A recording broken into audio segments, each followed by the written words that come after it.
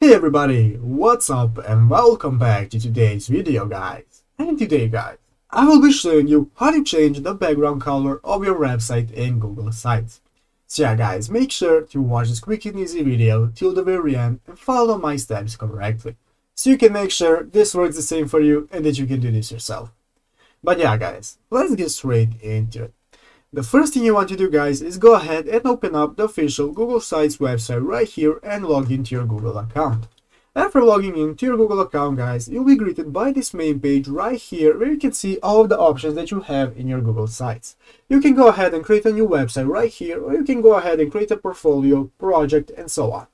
And here you can see all the websites that you have already created and that you can edit.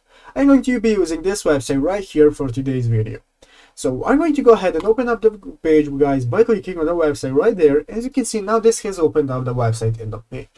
So as you can see, I have currently a theme right here that I'm using for my website. So let's say that you want to change this theme and you want to change the background color of your website as a whole, and I'm going to be showing you right now how to do it, and it takes a couple of clicks.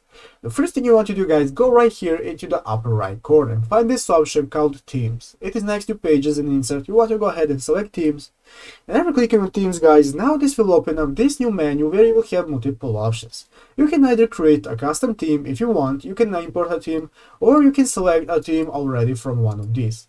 But guys, there is an option that you can use right here that enables you to change your background color. As you can see, it is currently kind of gray. Now we can select some other color right here, as you can see, that we want to use for our background.